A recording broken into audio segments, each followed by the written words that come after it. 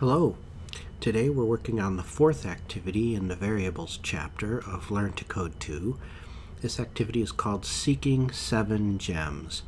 And as the name suggests, our goal says we're supposed to collect exactly 7 gems. And once we have 7 gems, we're supposed to stop. So if we're going to collect 7 gems, we're probably going to need a variable to keep track of how many gems we have at any time. So we'll do that. Let's go ahead right at the beginning here just so we don't forget, and we'll declare a variable, and let's call it gem counter. And remember, to declare a variable in Swift you say var, then you give the name of the variable, gem counter. And if we want to initialize it or set its initial value, a good value in this case would be 0 because we haven't collected any gems yet. Okay, now let's take a look at this puzzle. In the puzzle, there's a gem right in front of us, and then it looks like he's blocked by these gray rocks here. And if we look everywhere else in the puzzle, I don't see another gem. But up at the top here, it says we have 0 out of 7 gems collected. So apparently this puzzle, gems will appear from time to time at different places even after we collect some. Okay. Now the other thing I notice is that we really only have the option of walking forward until we get blocked. Then maybe we can turn around and walk back until we get blocked by this cliff back here. We really only have this channel or this canyon that we can walk between. So let's run the code again and see where gems can pop up. Okay, so it looks like gems can pop up anywhere along this channel at any time. So our strategy is probably to just keep walking back and forth along this channel, turning around whenever we're blocked and collecting gems along the way, and we should stop when we finally have 7 gems.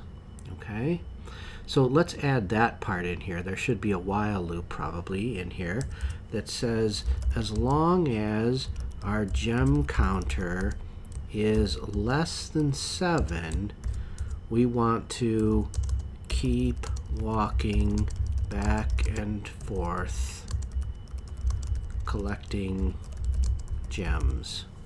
Okay, so that says as long as our gem counter is less than 7, we keep walking back and forth collecting gems. When our gem counter, or the number of gems that we've collected, is equal to 7, then we'll stop this while loop and we'll come down here at the end. But since that's our goal, to get exactly 7 gems, we'll just be done at that point. So down here we know we can give ourselves a comment that says we know we must have 7 gems here. We cannot get to this point here unless we have 7 gems, because otherwise we'll be stuck in this while loop, doing whatever, trying to get to our 7th gem. Okay, now what does it mean to keep walking back and forth collecting gems? Well, in here we could probably put a command that says move and collect gems. Move and collect gems. We want to keep doing that over and over, but there is no such thing as move and collect gems, so we can add that function here. Move and collect gems. And that will be a function, so I need to put the keyword func in front of that. Move and collect gems. Really, that's going to be just, we'll check if the location we're on, if the location we're on is on a gem, if is on a gem equals true, or we can just say if is on a gem, because is on a gem is a whoops, something happened there. Is on a gem. Is on a gem itself is a Boolean variable, which is either true or false. So if we're on a gem, then let's collect that gem.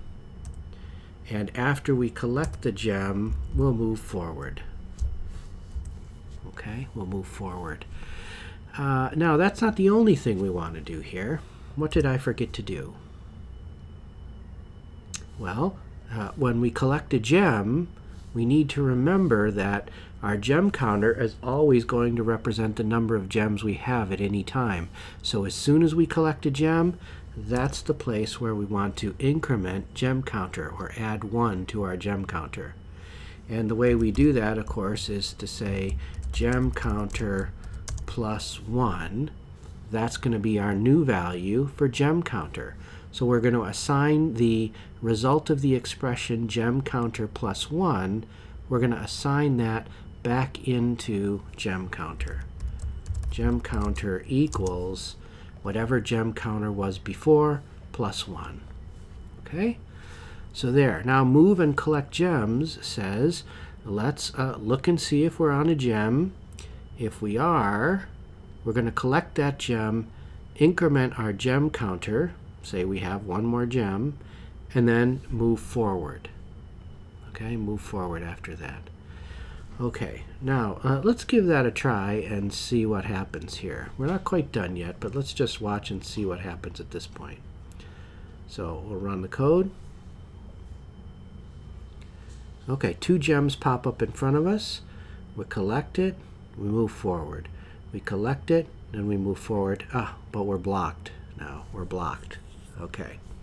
So we can't always just keep, and he's going to keep trying to move forward here because he doesn't have his 7 gems yet. So he's going to keep trying to move and collect gems. So we don't always want to move and collect gems, right? We can't always move forward.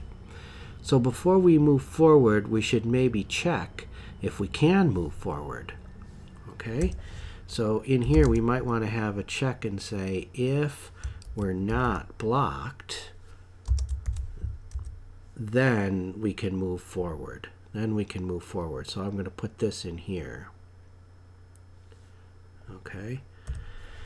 So if we're not blocked, then we can move forward and keep collecting gems. But what if we are blocked? What if we are blocked? Then we want to turn around. We don't want to move and collect gems, right? So we could do this like this and say else turn around. Where turn around, we're going to have to write that function here. I'll write this up at the top. Func turn around is just going to be a turn right and another turn right. Okay. Now we can try that, and let's see if that works. So here, let's check before we run this, and let's say, let's walk through this code. So as long as our gem counter is less than 7, we're going to check and see if we're blocked, if we're not blocked. If we're not blocked, we're going to move and collect gems, but if we are blocked, we're going to turn around. Okay, so let's try that. That seems like it's a good way to go. Okay, so he's checking. Gem counter is less than 7. He's not blocked, so he moves and collects gems. Not blocked, move and collect gems, but he is blocked, so he turns around, and new gems have popped up. I'm going to keep walking backwards. Check, is he blocked? He is, so he turns around. He's not blocked, so he can move and collect gems.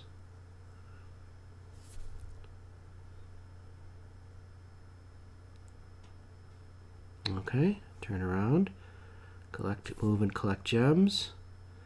We've only got a couple more here. 6th gem, 7th gem, and now he's checking and saying, as long as I'm my gem counter is less than 7, but it is 7, so he can celebrate and say he wins there. Okay, good. I want to see if we can write this a slightly different way. I like this. This is fine. But what if we were to say, flip this around? We can do this logic in reverse order, right? We can say, if we are blocked, then we want to turn around. So I'm going to cut this out of here. Cut. And put that in here.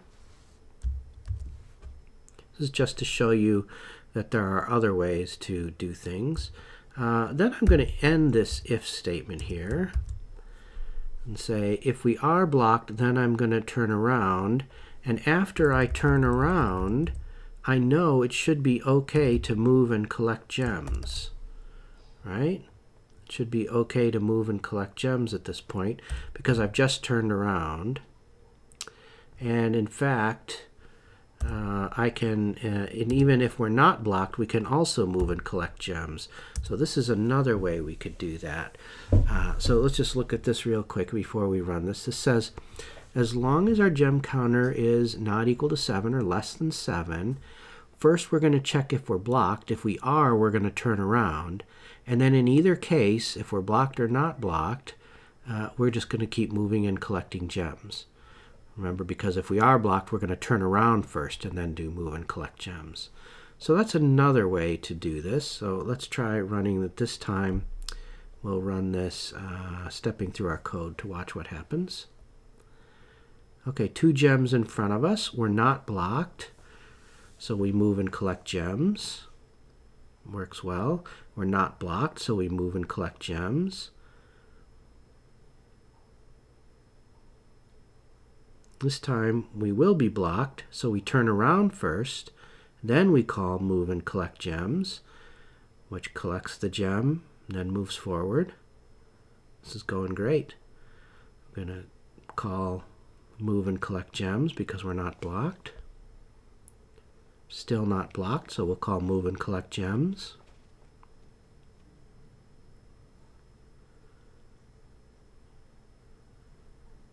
Still not blocked. Move and collect gems. The next time we will be blocked here, so we'll call turn around, and then we'll call move and collect gems. Here's our turn around. Now we come back into the while loop, move and collect gems. Great. We have 3 more to collect. Not blocked, so we move and collect gems. Still not blocked, so we move and collect gems.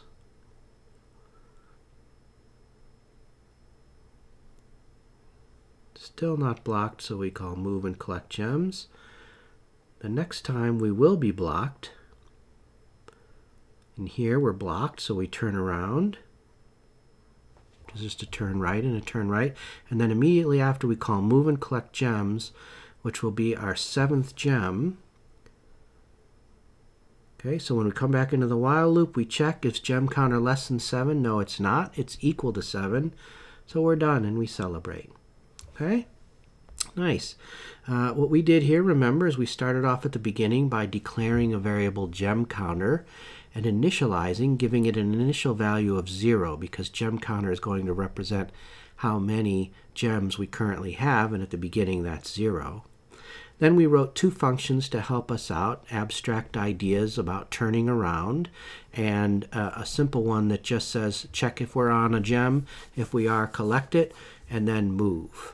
Okay, and then inside our while loop we just keep wandering back and forth in this channel collecting gems until our gem counter is not less than 7.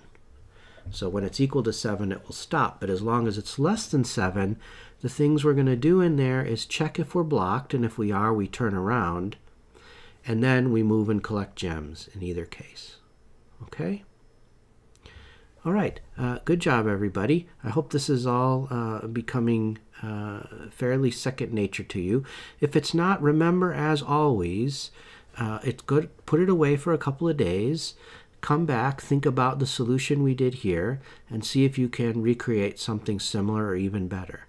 If you come up with something you like even better, or you want to talk about your solution and compare it to ours or compare it to other folks, go ahead and leave a comment below in the video comment section, and we'll all discuss it. Okay? All right, we'll see you next time.